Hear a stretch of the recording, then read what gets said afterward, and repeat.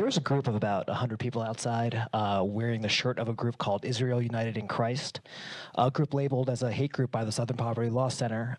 They were outside in support of you and handing out anti-Semitic literature on the plaza to people walking by. And I was wondering if I can get your reaction to that. I didn't see it. What happened? There was a group outside? There was a group outside, 100, possibly more. They were wearing a shirt called Israel United in Christ.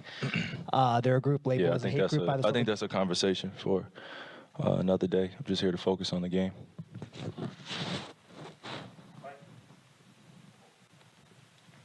Kyrie, but you've said this whole time that you didn't know what kind of what kind of voice you had, but if these are the people that are out here in your name, do you feel like that's a consequence of what you've done?